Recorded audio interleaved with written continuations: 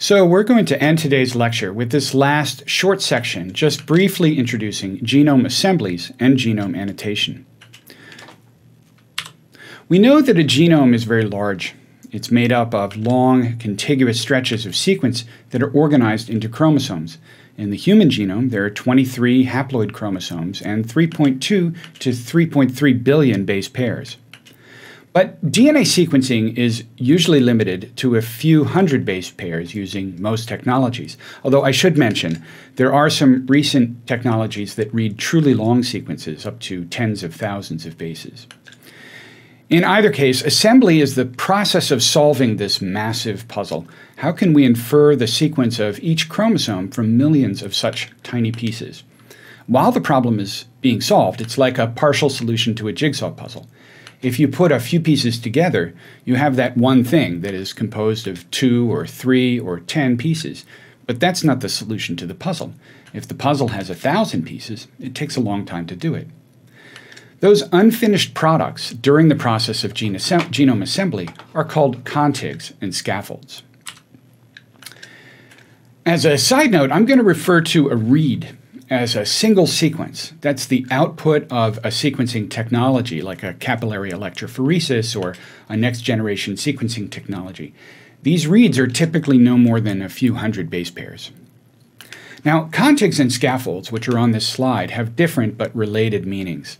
In a contig, we say, okay, well, here we have different reads that overlap. We have this read here, and we have this read here, and they overlap in this region, and that allows us to infer sequence that runs from the beginning of this read to the end of this read. And that becomes a contig. It's composed of multiple reads that can be stitched together by their overlapping. You can remember the name as a contig because it's short for contiguous. These are contiguous known sequences, and a contig has no unsequenced or unknown bases anywhere in it. Now, another type of partial product of assembly is here on the right, and it's something called a scaffold. An alias for that is to call it a supercontig. So in this case, keep in mind that the genome sequencing we're going to do here is typically only a few hundred base pairs per read. But there's more. A lot of conventional sequencing technologies or next-generation sequencing technologies determine a read from the ends of a larger physical piece of DNA. If we imagine these colored segments here, the blue and the red represent the reads. That's the part of the sequence that we know experimentally. Then it's possible that we might have more information than just the individual reads. We might have reads organized in pairs, as they're shown here, where each read has a mate. So in addition to just knowing the sequence from each end, the two reads, we might also have an estimate of how far the two ends are from each other, and we can put that information to use. So let's say we have physical pieces of DNA that are each 2.5 kilobases. That represents the length from one end to the other. And let's say we're able to read 250 base pairs at each end, and we're able to organize them into pairs. Then we actually have quite a lot of information. We have 500 bases of sequence for each physical piece of DNA, and we know that the two reads for each pair are roughly 2 kilobases apart from each other. If the reads overlap, as they do here on the left, we can form them into a contig. And if the reads overlap, as they do here on the right, we can form them into a contig.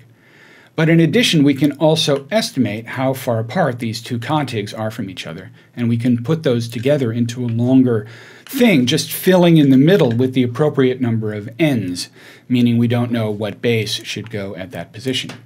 And that's what's referred to as a scaffold. A scaffold may have unknown bases if multiple contigs can be positioned near each other. There are a variety of ways to do this. If you'd like to learn more about assembly, you can take LSM2241, where we discuss these processes in more detail, starting really in the first or the second week.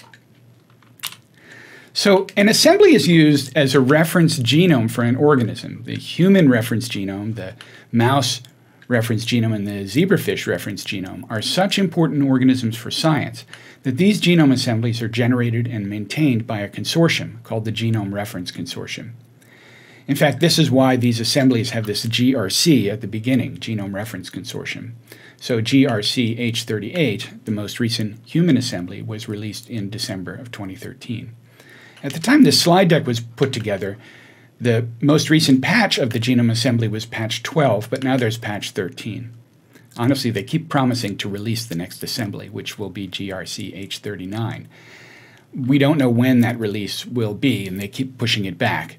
But remember, the process of annotation takes months, so even after the assembly is done, we won't know the genes and the regulatory regions or those annotations until months later. These genomes are reference genomes because individuals differ from the reference.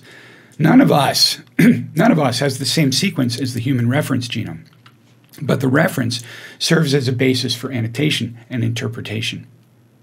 So those three are the ones maintained by the Genome Reference Consortium. But of course, those are only 3 genomes. There are many other assemblies. What about all of those other ones?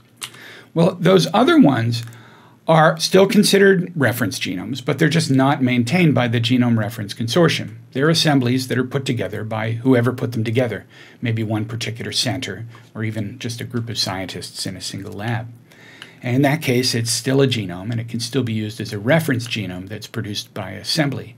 But I'm using scare quotes here because this type of assembly may be composed entirely of scaffolds. It's not unusual to see a genome with tens or even hundreds of thousands of scaffolds for a sizable genome instead of a small number of chromosomes. It doesn't seem like a genome, right? You know, if you have an organism that has a few chromosomes and what you know about that organism is 10,000 scaffolds, it seems like you really don't have a genome. But in fact, they're still very, very useful. There's a lot that can be learned from a genome at that level, which is really kind of a partial assembly. Now, after the assembly comes genome annotation. The assembly only produces the sequence, and the annotation provides everything that we can say about that sequence. Annotation is where we infer what we can about the location of features on the genome, like genes, transcripts, and so on. The genome annotation systems that we've already used produce these models, and they're just models, right? The annotations are just models, using both automatic and manual processes. The best systems like the Ensemble system, the GenCode system, and the NCBI system are really complex pipelines, and they take months to run for a new assembly. For the human assembly, the Ensemble annotation system is estimated to take about 4 months. Now, these annotation systems use a combination of different approaches and different information to make these models. There's the so-called ab initio gene predictions, where they're simply predicting where the genes are from the properties of the sequence itself. And another is, well, if they actually have protein or largely transcript sequences that should map to the genome, well, when they do that, the position of the mapping helps infer the positions of the genes, and then they can refine that by manual curation. The process of annotation is, of course, not static. It's constantly being updated as we know more about, for example, comparative genomics.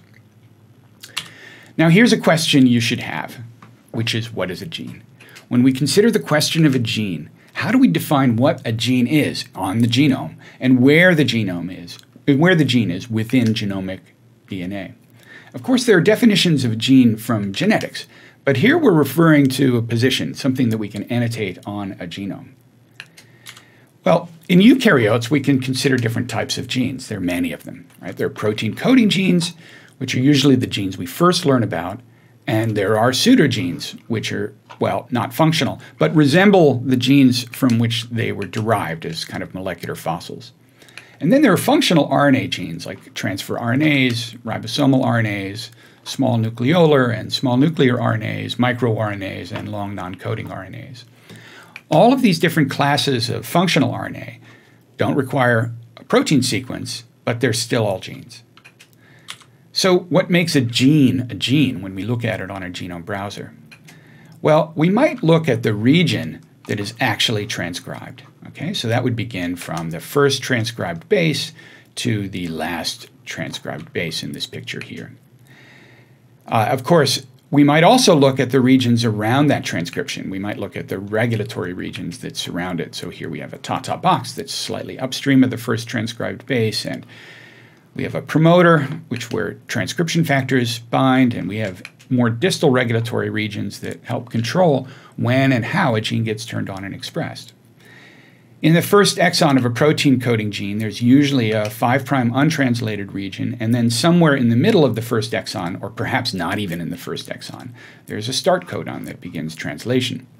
And in genes that undergo splicing, there are splice donor sites and acceptor sites that define introns and so on. And then in the 3' exon, or towards the 3' end of a gene, there's a 3' untranslated region and a stop codon that precedes it. So that's all the part inside the window of transcription, and then there's the rest, the stuff out here on either side. Of course, a single exon gene won't have these introns, but it otherwise looks largely the same. Now, reference genome annotation works by defining the gene as everything inside but not outside the window of transcription. If there's more than one transcript, the gene includes all of them. You can think of the gene as the smallest region of the genome that encloses all of the gene products of the gene. So the gene does not include the promoters or enhancers outside of the region of transcription, but does include the 3' and 5' untranslated region. If a gene has multiple transcript start sites or multiple transcript end sites, the gene region will range from the most upstream transcript start site to the most downstream transcript end site. A short way to think about it is that a gene encloses its gene products. Now, if we want to find genes, we can kind of consider two different classes of approaches. One is the extrinsic approach, which is to use homology. So if we've previously identified genes, we might expect homologs of those genes to show up in our new genome assembly. And you can find those, you can analyze those, and that's very similar to what you did in the first continuing assessment, CA1. The second type of approach is what's called intrinsic, and here we're not relying on previous genes and homology to genes in our new assembly, but we're relying on properties that genes have. For example, protein coding genes have open reading frames, and we might be looking for them. For protein coding genes, we might be looking at what the codon usage is in those open reading frames, because codon usage is characteristic of an organism. Some codons will get used more than others. We might be looking at promoter regions near the 5' end to identify a potential gene. If it has those promoter motifs, then it's more likely to be a gene. And then there are these intrinsic properties of DNA that help identify a likely gene, and computational methods like the ab initio methods I mentioned earlier that help identify when those actually occur. Both extrinsic and intrinsic approaches have the potential for false positives and false negatives. But actually, as we go further, each year we have many more genes identified. And those more genes that we identify help strengthen the extrinsic approach because we can use homology more and more, and that becomes more powerful over time.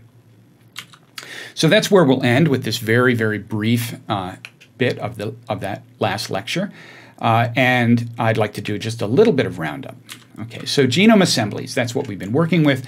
They are drawn, or they're derived from as the product of a computational process applied to sequencing data. They're not static. They get updated, and they get updated from time to time, both in terms of new assemblies and in terms of patches on existing assemblies. Now, the genome assemblies don't actually tell us where the genes are. They don't just tell us where the functional sites are. For those, we have to use genome annotation, and those efforts are large and take a while for a genome, and they're imperfect. So annotation is also undergoing continual revision. In fact, we're going to get different predictions about where those genes are, or where the transcripts are, using different annotation systems. The annotation results depend on the process used to annotate the genome. As the processes improve, they differ less. So over time, the ensemble process and the NCBI process will differ less, but they still differ. Now, as a gene, as we've seen, encompasses its products when we look at it on the genome browser, as we discussed a few minutes ago. These large efforts, experimental and computational consortia efforts like ENCODE, they help document and model regulatory elements in the genome as well as genes themselves.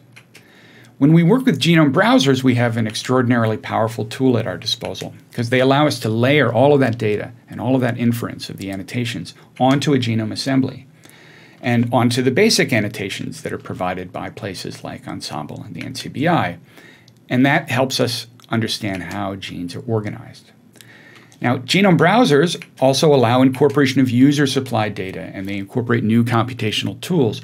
We haven't really gone into depth on that, but this allows these browsers to be extended and made more powerful over time and exploit your own experiments. And this is a great feature because if you're interested in a particular organism and you're aware of where you can find a genome browser for it, you can do a lot of things that might surprise you. And that's where we'll end. Here are some of the references that we've used in this lecture. I encourage you to see them. The Doolittle and Eddy references are critiques of the ENCODE project. This is the original junk DNA paper. This is, of course, our text that we've been using this whole time. And this is a bit about DNA repeats. So thank you, and we'll see you next time.